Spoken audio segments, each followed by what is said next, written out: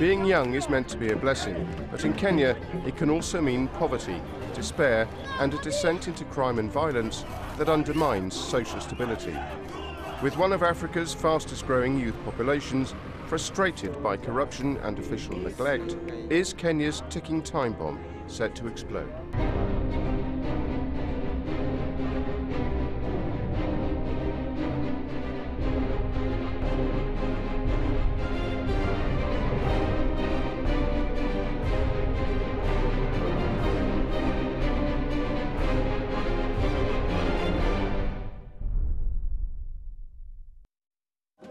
Youth is beauty, or so an old North African proverb goes.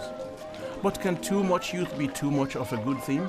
Across my continent, the numbers of young people are increasing every year. This youth bulge, as it's called, should be a source of hope, but instead it's causing unprecedented problems.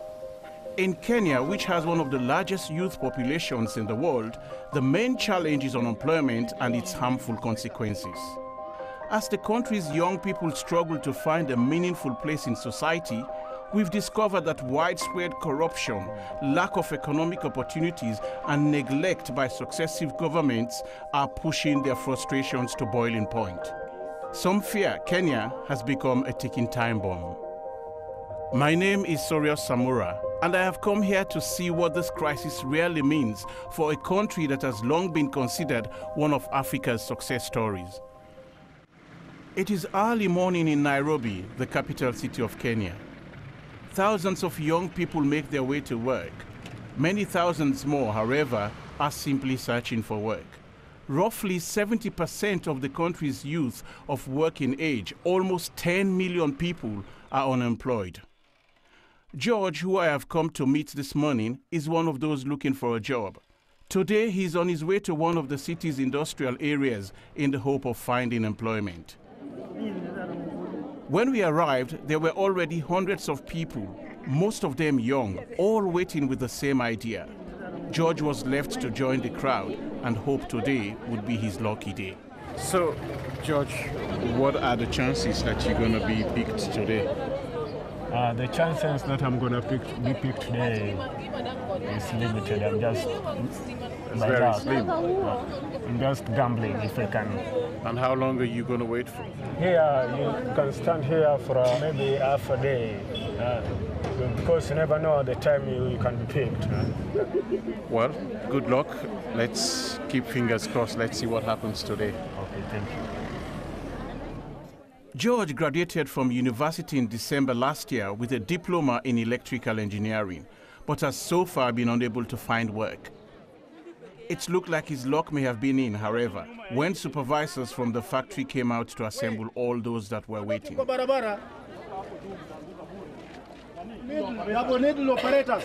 One by one, they called out for people with skills for positions that were currently available.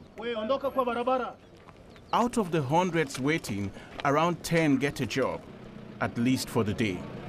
This is the grim reality facing the millions of unemployed youth in Kenya. Have you ever been lucky to have been given a job? Yeah, one time I worked for 3 months, then I stopped again. And when was the last time that you worked? Last year, November. Last November? Yeah. Have you got a family?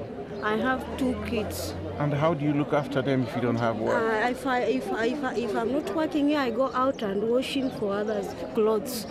Washing for people clothes outside. You get money. Is it the same? Is it the same for you as well? Yeah. These are the real phases of Kenya's youth unemployment crisis. In a country where almost 80% of the population is under the age of 35, some have labeled it a national disaster. But of course, Kenya is a democracy, and in theory, these people have a voice. So one way things should change is through their elected representatives. Elijah Kani is the leader of a youth group in the second largest slum in Nairobi, Mathari, which has approximately 500,000 inhabitants. Back in March, during Kenya's general elections, he decided to run for office. We followed his campaign. The reason why I'm campaigning for MP is because my community is still the same. It has never changed since I was born. I see the same problems. Who is to blame? Now we want leaders, people who will deliver. And that's why I want to challenge these people, to show them that enough is enough. We want development. Elijah aimed to get most of his support from the youth, from people such as 23-year-old Moses. Like many in Mathare, Moses has little faith in the government's willingness or ability to change things for the poor. He says unemployment and poverty in Mathare is so bad that youth have turned to crime, often with devastating consequences. Local graveyards are filled with young people who have been killed by the police. Many of them, he tells us, simply on suspicion of committing a crime. This is my friend Edgar. We used to do a lot with him. There he was shot dead by the police. He was not in a mission. He was found in the ghetto and the police were looking for him. Instead of arresting him, they killed him. Then there is Jimmy. Jimmy was shot near his home, near his mama's house. James was shot this year as well. Yeah, he was shot. He was at his home. He was shot in his mother's home. Was it a stray bullet, accident? No, the extrajudicial. See, I told you the police act brutal to the youth. Here it is Kamau, Kamau. For Kamau, it was even worse, because now what happened is that they actually killed him in front of people when everybody was actually seeing it. That was only 2 months ago. 2 months ago, they took him. So what they did, they took his hand, they shot his arm, they shot his left arm. He couldn't do anything. He was lying flat. They took him, put him in a corridor, and they shot his head. Allegations of extrajudicial killings by the Kenyan police have been widely reported since a 2009 UN mission concluded that the practice was systematic and that a culture of impunity prevails. The Kenyan government rejected the findings and those made by other human rights groups. But for the young men of Mathare, it's just another sign of official indifference.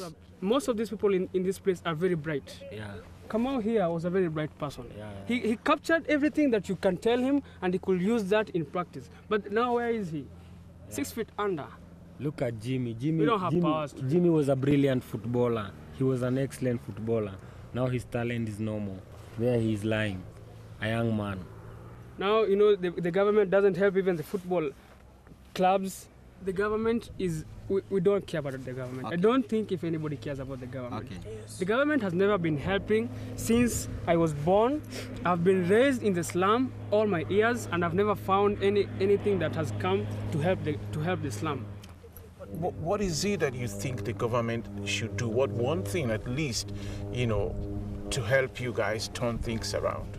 Bring us facilities. Yeah. Bring us the resources. Yeah. Bring us tools to work on. Yeah. Bring us hope. Yeah. Give us something that we can believe on. Something that we can start as a foundation. We can create our own things if we only have a foundation to start on. This is for my fallen soldiers. We miss you.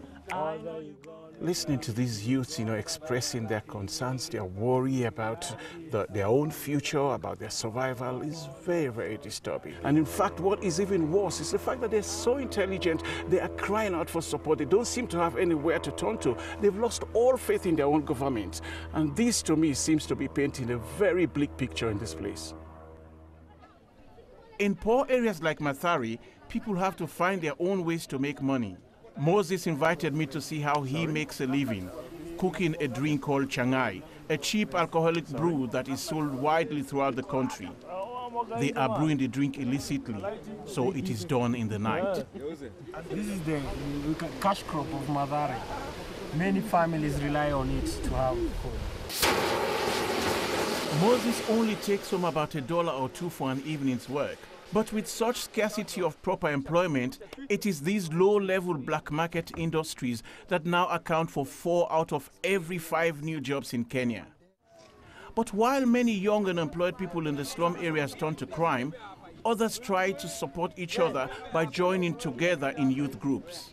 Moses, who used to be heavily involved in crime himself, is the founder of one such group called Ghetto Marvelous, which has around 55 members who stage entertainment shows every weekend.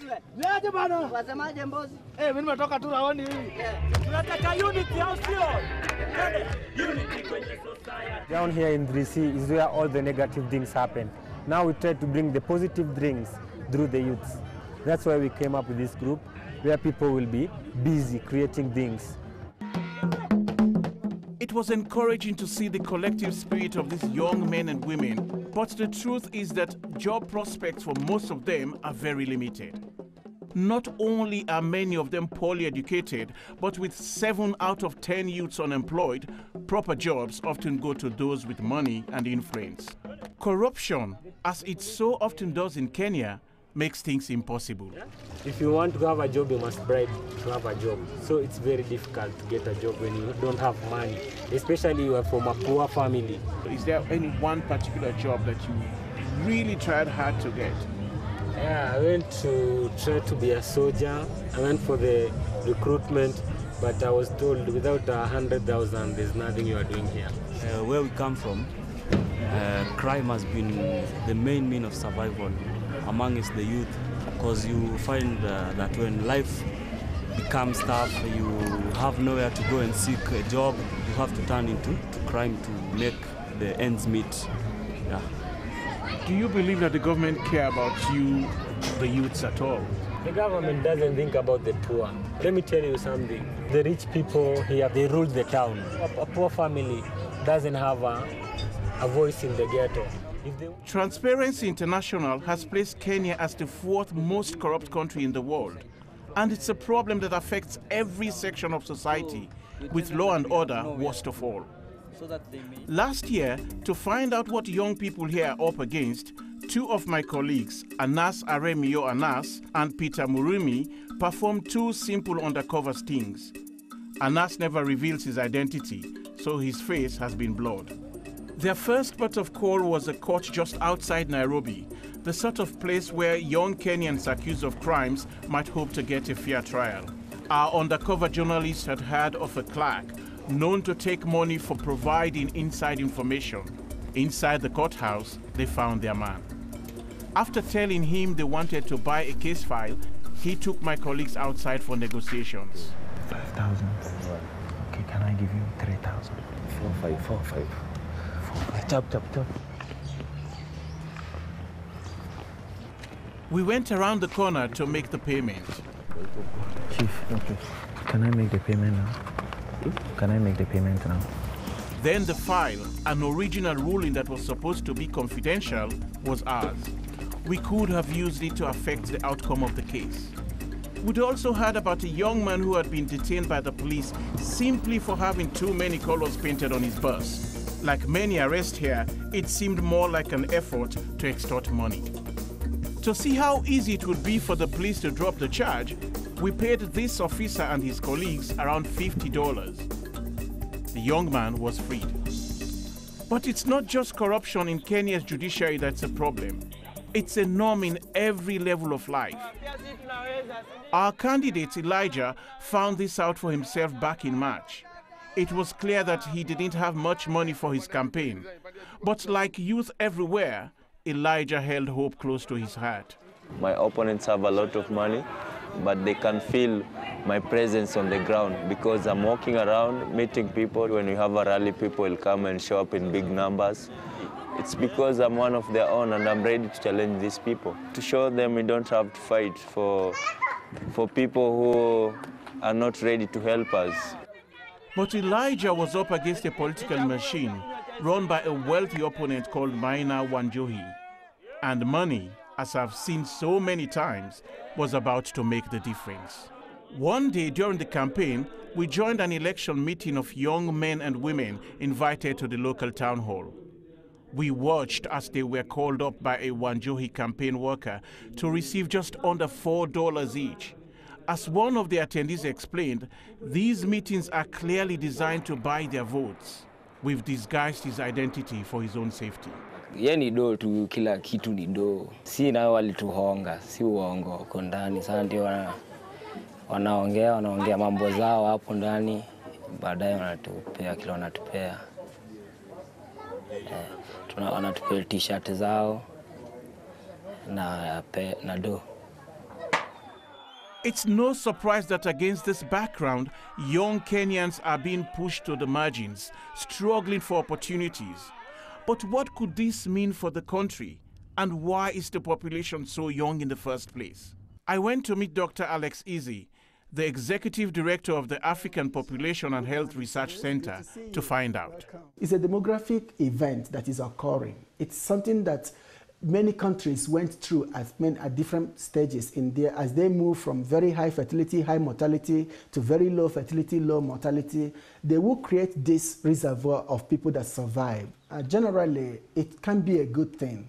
And what makes it a good thing is our ability to harness the economic potential of such a large proportion of young people going into the labor market. However, if the youth bulge is not managed effectively, this large proportion of young people can then create a potential threat to stability, to economic growth and development. For now, that threat to stability is being reflected in the crime statistics. With so many young people out of work, it's little surprise crime is on the rise. Kevin, not his real name, is also from Mathare.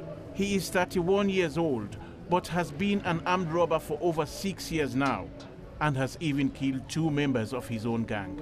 Every assignment there is requirement, and if you go against our rules and policy for our security purposes, definitely we'll eliminate you. And you killed them yourself? Yes, me personally. What is it that led you to turn to a life of hard crime? I turned to a hard crime so that I can finish DESTA University, a degree that I started. Tuition fee, it's roughly 250,000. Where could I have found it? This pressure from my own family also. My mother wants this. She wants me to take care of the sibling. I am unemployed. What was the only means to provide for this big, huge family was to go to a hard crime. How many people do you know that are turning to crimes like you? Crime is everywhere in the informal sector. In Mathare, you cannot walk from 9 p.m. to around 6 a.m. You cannot walk in Mathare. So I'm saying that the unemployment is very rampant, and if they have only left, the only job vacance is hard crime. That's why we have flooded. In Kenya, we are flooded. And what do you think will happen if these people were to get jobs? What I will say that majority of them will quit crime. It's not that I like crime. It is not something that is in the bloodstream. It is an acquired behavior. It is because of frustration of the society, frustration of the government, the frustration that we get from our parents, that we find ourselves in that, pushed in a corner. But when we are given a chance. Yet it would be unfair to say the government is doing nothing at all. Although it hasn't been able to create the huge number of jobs necessary, it has spent almost $45 million trying to help young people help themselves. The Youth Enterprise Development Fund is one of the key programs of this approach and is giving interest-free loans to youths for business startups. We joined Simon, one of the fund's district officers, as he went to monitor one of its recipients. The fund can only be accessed by groups of 9 or more people. So far in his district, Simon told us that they had made loans to 130 groups. This urban farm now employs 15 of the original group members. Why don't we see many more of these groups in this place where you have, thousands of unemployed youths? I would say to some extent there has been kind of ignorance in the perception with the youth that anything that comes from the government, it is very hard to get. But then they have not taken that initiative to try. So basically what you're telling me is that if these youths come together as a group, it will be easy for them to access these funds. It's actually the easiest way. Speaking to the group, however, they had a slightly different view on the conditions attached to the funds. So they say you must be in a group, of which most of the youths here don't think it's okay if we come together. Secondly, we have to go to the area chief, which is a bit tricky also because most of the youths here, they involve themselves in crimes, so they won't access the chief's office. Thirdly, you have to have a bank account which is running, of which is also a bit difficult if you're not financially stable like our group. Most of the youth, they are not, they lack education. So we need civic education from the government to come in. It was very encouraging to see how this group had managed to benefit from the fund, and it showed that with the right implementation, these policies could work. The reality, however, is that the vast majority of youths in this country are not accessing the fund or are simply unaware that it even exists. Is this their lack of ambition or government indifference? Raphael Obonyo is from Nairobi and is an advisor to the United Nations on Youth Affairs. He believes successive Kenyan governments have failed the youth. During campaigns, you see a lot of politicians come out to say, we want votes from young people, we value young people, we are going to take into consideration their concerns, we're going to deal with youth unemployment. But once they get into power, nothing happens. In fact, I think government and politicians are actually antagonizing young people more. They marginalize them further. They are actually pushing them to situations of desperation more and more. Raphael also works with the Youth Congress, an independent youth empowerment organization. They have organized a community dialogue circle, a gathering of youths from around the city to discuss the issue of youth unemployment, and invited us to chair the discussion. Many of those present have college and university education. I see no future for Kenyans with the same kind of governance still in power, unless the system changes. And how is it going to, the question is here goes into two. Is the system going to change through war? Or are they going to just use their brains and feel like we should take these things to the rightful people who deserve this? Here in Kenya, it's corrupted.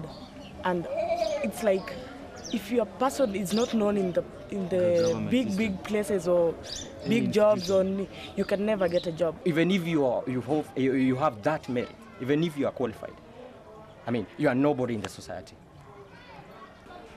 Listening to you guys, you can tell that there's deep frustration going on in this place. How worried are you about the future of this place if employment is not addressed soon?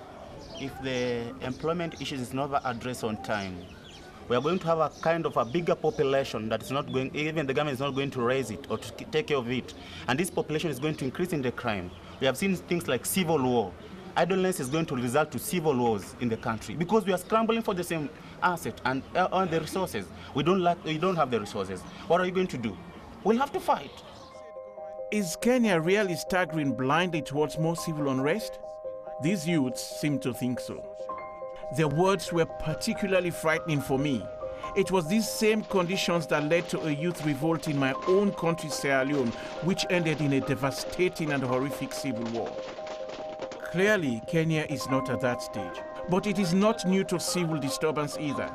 The recent terror attack at Westgate Shopping Mall in Nairobi was not the work of Kenyan youth, but just 6 years ago, after an election that was widely condemned as fraudulent, youths across the country exploded in a fury of violence that tore across tribal lines, killing almost 1,300 people and forcing over 1 million to flee their homes. The question today is, can the situation in Kenya change? For Elijah, despite a positive campaign, the money ranged against him was too great. He lost the election. They bribe people. For me, that's a bribe. When you call people for a meeting and then after the meeting you give them money, that's a bribe. That's how the system will be. So nothing will change. All we need to do now is stop complaining and work towards our solutions. Nothing will change. Kenya has been a beacon of hope for many of us in Africa, but I worry for the future of this country. There are too many African states that have failed because they neglected their youth. It's such a waste. The question for me and for many of the young people here in Kenya is, will the elders and the government find the answers to their problems, or will the youth have to find it for themselves? During our time in Kenya, we tried throughout to get an interview with either the president or a government minister, but no one was willing to speak to us.